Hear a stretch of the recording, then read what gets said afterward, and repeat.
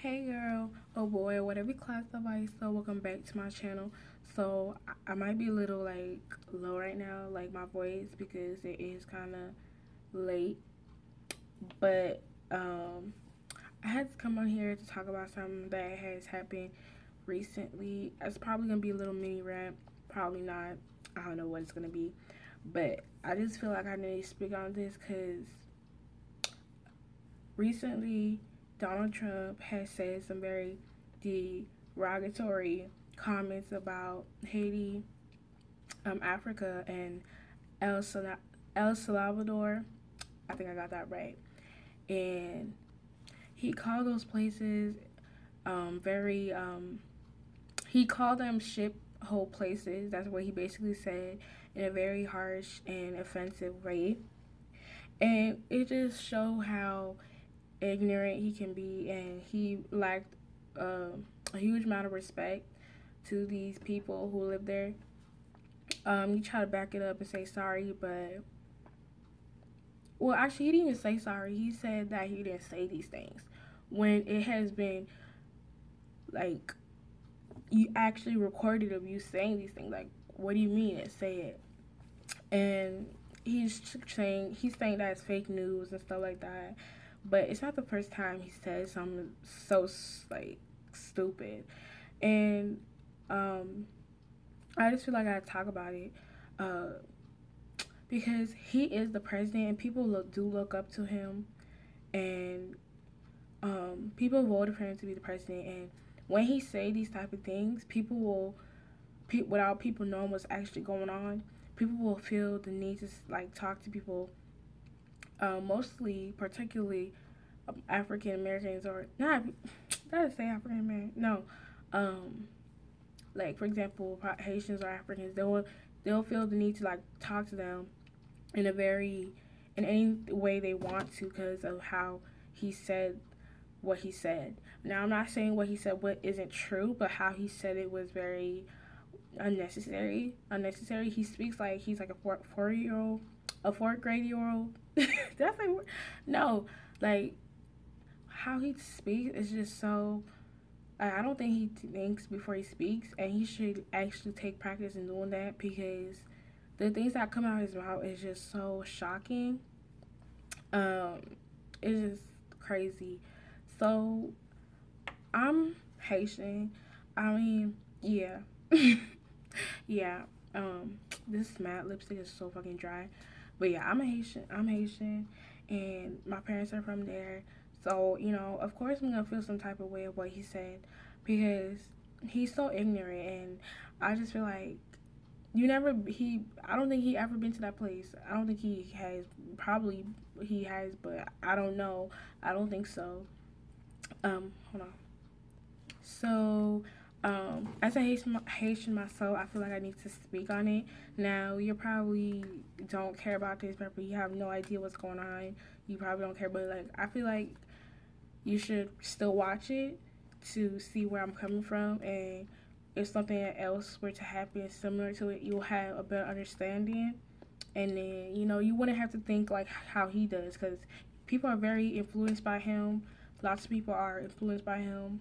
I don't know how, but what he says impact a lot of people because um, people call him a genius, and people call him genius because he say things that people are scared to say.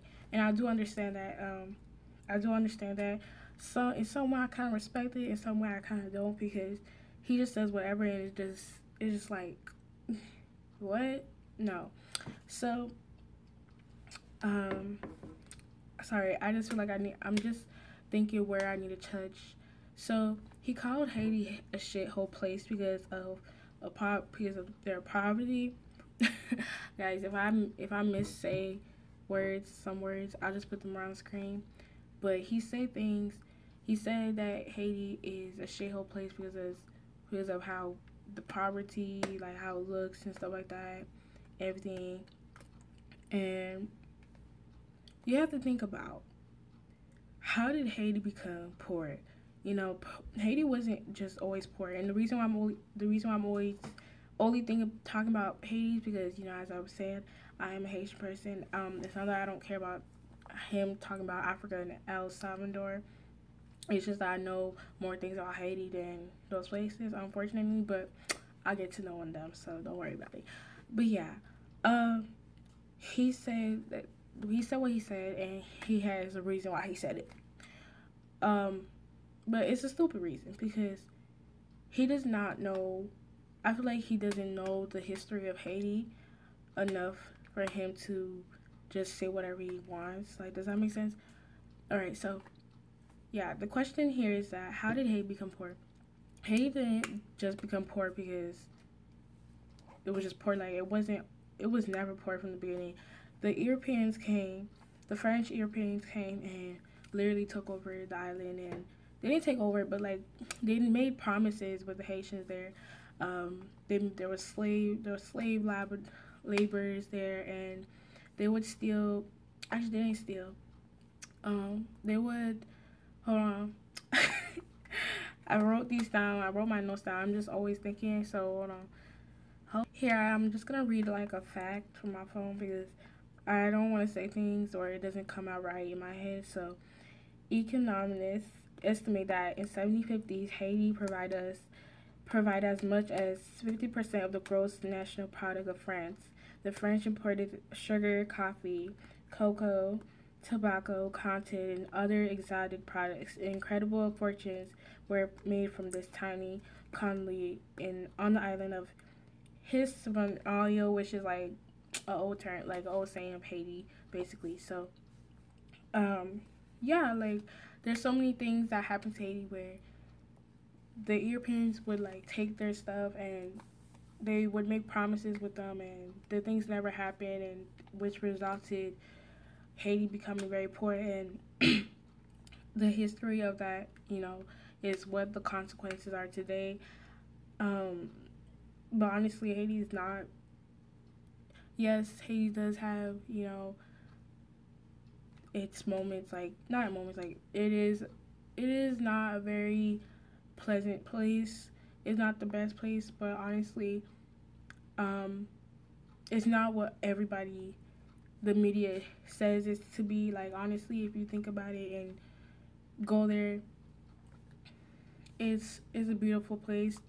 The Europeans did ruin it for them. Um, they made promises with them where the promises were never really happened. Like just they just put Haiti in a position where they can't really get out of it. And if he's gonna have all this negativity to just talk shit about Haiti and stuff, he should start helping. It's like don't just say stuff and not try to help. You know, I feel like it's not. I don't think it's just America too. Haitians, I feel like Haitians are not, being um, proactive enough to start something. I want to start something, but what can I do?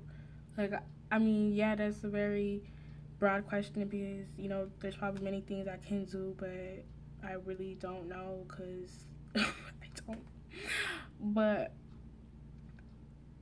I do still have hope for the island. Like, I feel like there's so many things, positive things that can happen to it, but people are just talking. They just want to talk shit, and they don't know their facts. They don't know anything about it, and they just say whatever that comes into their mind, and they just think that is it. There's so many scenarios that has caused Haiti to be where it is right now. For example, the French debt, um, the post World II United States domination, and the French colonial contribution. And these are just events in the history where that caused Haiti to be where it is right now. I would go further explaining what those events are, but that would be so long of video, and it's already 10 minutes. So yeah, I just feel so disgusted and feel so like I feel saddened by what he said. I understand what he's saying is true, but I wish he could think about what he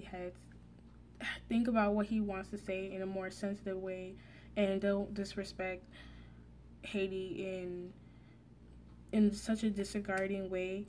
Um, because Haiti does have its perks, and it's a beautiful place to live in. It's a beautiful place. Like, there's beautiful girls, there's beautiful guys. Belle femme, belle petit garçon, belle manger, oh my god, like the food there, the culture is just so vibrant, it's so colorful. Like, I can't even believe like he would just say, come on, just come in here just because he has the platform he has and just say whatever he wants to say with his mouth. Like, no, nigga. But yeah, it's just so crazy because I wish people would take time to learn about the history and just know their stuff before they just come out and just say things, and then, you know, come together and unite and like think of some way to try to change it, trying to change the looks of it and like make it better, you know. It is crazy. So yeah. And don't try to blame the earthquake, because every time I talk about Haiti, everybody just always thinks about the earthquake. Like, I hate that shit. Okay, I hate it. I hate it. Like, there's so many other things that you can know about Haiti. Like, I blame the Europeans. I'm kidding. But yeah, that's my thoughts of it. I might be wrong. Don't come for me. Actually, if you want to come for me, go ahead, because I will literally shut you down, because I know what I'm talking about. I may not say it in a way where it's for people to everybody understand, but just, you gotta know your stuff. So but yeah, he is the president of the United States, and I believe that he should set an example for everyone else, because, you know, for example, if he continues that way, people are gonna feel, they're gonna feel superior to everyone. Especially white people, they're gonna feel superior to people to talk to people, other races any way they want to, especially black people. And it's like, no, okay, your skin is nowhere near better than anyone's. Everybody's the same thing. Okay, we're all humans here. Okay, let's just respect one another and learn how to speak to each other in a very comfortable way without putting people down. Like, just because you are poor, you're not less of a human. None of that. Like, that's just bullshit. Like, put that energy into helping people. Don't just say stuff. If you're gonna talk about something, make a plan A, then go to plan B. Don't make a plan A and then go straight to plan D and then forget about it. And then what happens? Haiti's still in the suffer mode, and then there's nothing. Nobody talks about it ever again. Just like the thing that's happening in Syria right now. Like, do you think that problem just disappeared? No. Like, just because everybody stopped talking about this, doesn't mean it's not happening right now. And I feel like it's not getting as much exposure as the stupid post of this little boy who's wearing a fucking sweater that says coolest boy in the month, coolest thing in the month. Like, I don't know, like, people just focus on the dumbest stuff. It's like, really? I just feel so disappointed at this point. I know I'm like, people are gonna say like, oh, you don't need to put your mind into this. Like, you got so many things to worry about. Like, but this is my background. This is where my parents from. So I feel so like disrespectful. Like, don't disrespect my flag. Like, don't disrespect that. Okay. Anyways, let me just get some drink. Let me get something to drink. Like, there's so many countries that are considered shitholes or dumps, and like, we do have power to help these shithole places. I know that he wasn't really talking about that. I know he was talking about some shit about immigrants coming from there. He doesn't want people coming from the United coming to America. He would rather want no people from Norway. Hold on, let me.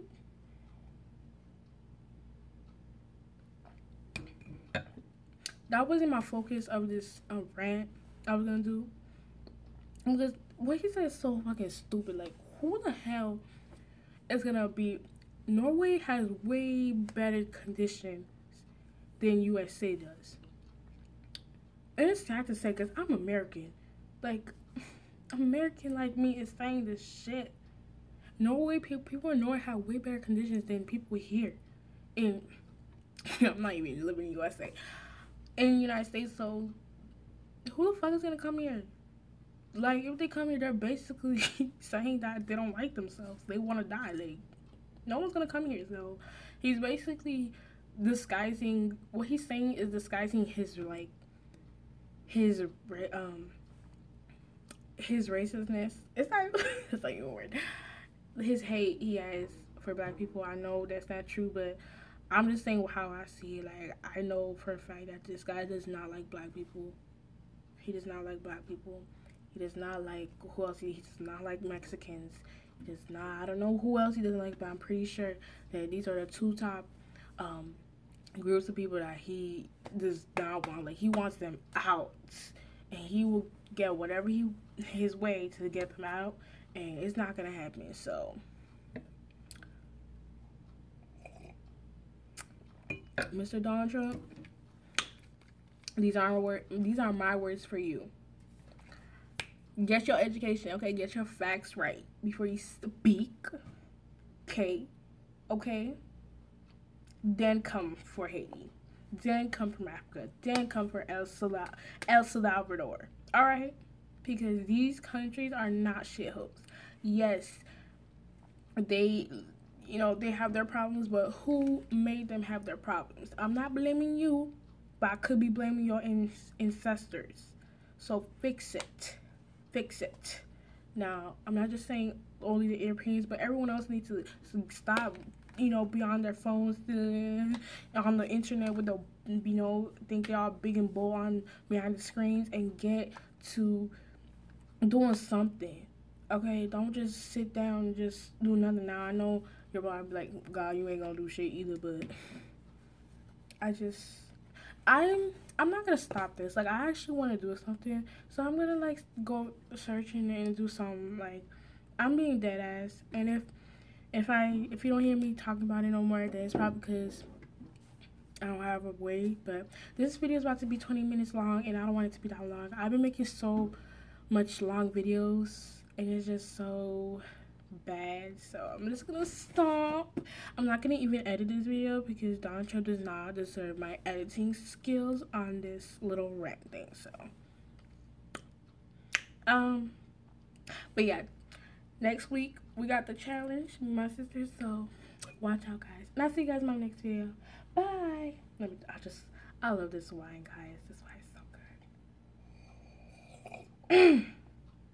good. Thank God for wine.